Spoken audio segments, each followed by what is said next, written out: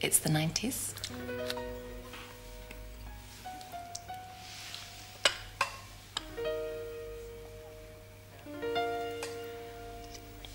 I love you, Chris.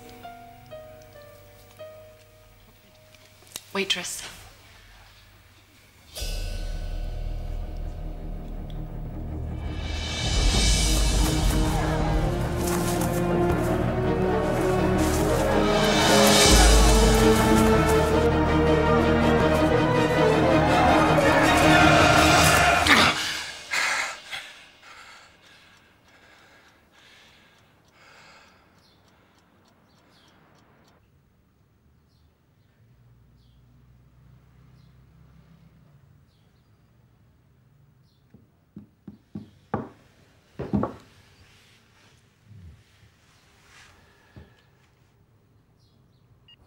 Yeah, no, I appreciate it's early. I'm sorry, really sorry to have woken you.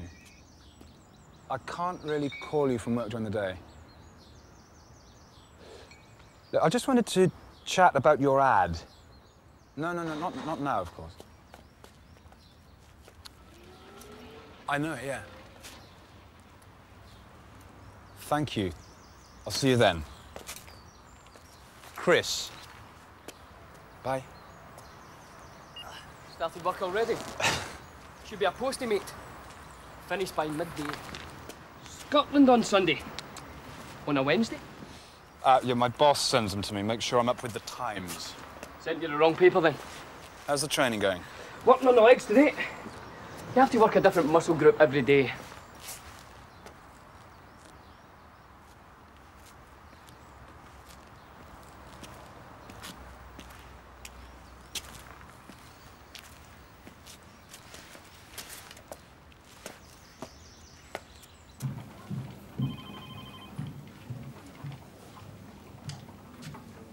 Lunch? Fee, I'm not going to bother today. I've got too much to do. I'll just pop out for a sandwich. Sandwich? Oh, darling. I'll get some sushi if you want. We could sit in together. No, you go eat. It'd be better if I just crack on. Okay.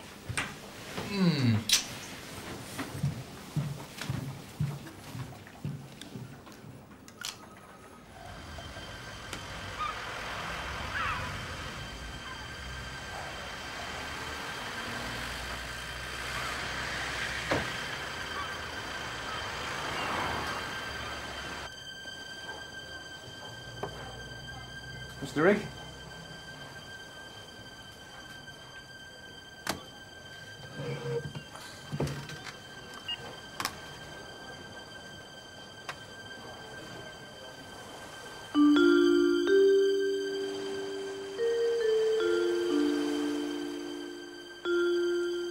So, like I said, a year, maybe two.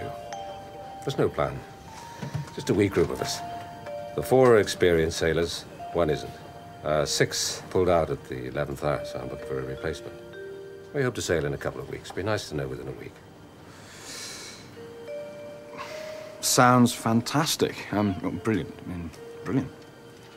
I am only curious, though. It's just a fantasy, really. She's a 50-footer. Beautiful beast.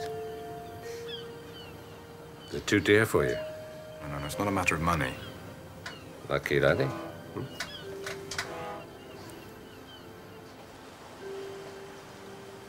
How long have you been out there? Sailing, I mean. It's about 30 years. You don't watch the hands click around the face out there, you know. My old man was devoted to the clock. And he died of a heart attack when he was 46. Within a year, I was running the business. Routine. Not me, really. No, I wouldn't have thought it would be. You like your job, Chris? I'm good at it, I'm told. You know, when you go on a voyage, it's a course for the horizon, and you never reach it. Beautiful thing. How old are you, if you don't mind my asking? I'm 28. You're familiar with the 7-year cycle theory? All mod cons, eh?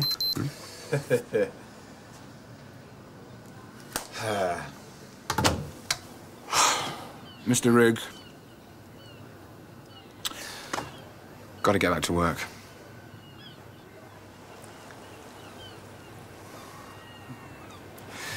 Pleasure to meet you. Sorry I've wasted your time. It just wouldn't be realistic.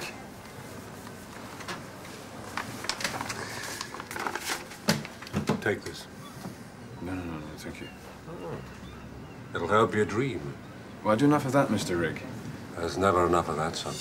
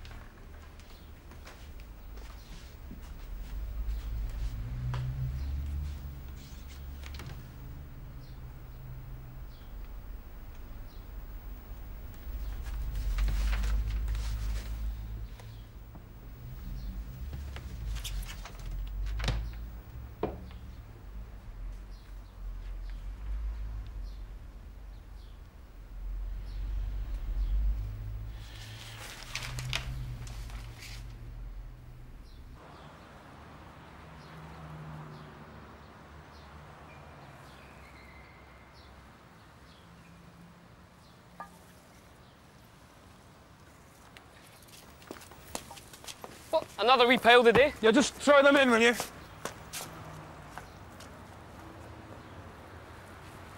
Life in the fast lane.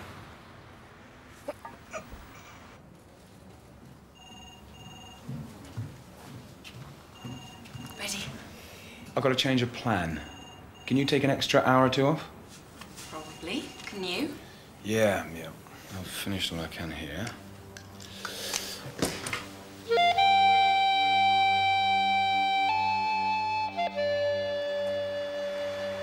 Well, this is certainly a change of plan. What have we come up here for? Just want to show you something.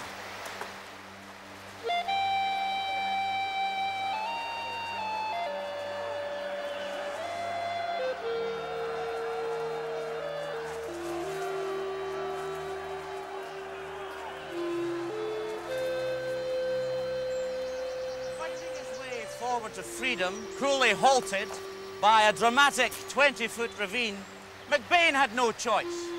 He leapt out to his destiny and made it to the other side. And this brings us to what we now know as Soldier's Leap. What was that story? About a shoe? Oh, you've done your homework. Where are you from? London. Oh, Sassenach. Aye, well. See, there was a time when we used to pay the army a fortune to keep the English out. And then one day we thought, well, why not give the army a wee holiday? Let the English in and charge the bugger £6.50 for the privilege. Because we're mean that way. You probably heard. However, the shoe, aye, it fell off and was preserved for some time afterwards as a trophy to mark the event.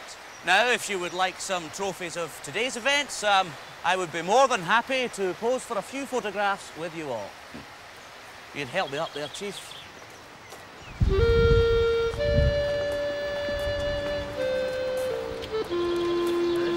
All right, then. How's that? Now, you know, I've been telling you I've been having these dreams. But this morning I woke up very early and I picked up the Scotland on Sunday magazine, and in it was this story about Soldier's Leap. And I remember that years ago my father brought me here. But reading the magazine, I realised that I am this guy, McBean, in my dream. Is there an epilogue to this? How do you mean? I mean, you bring me all the way up here to tell me about your dreams. So, what do you think it all means?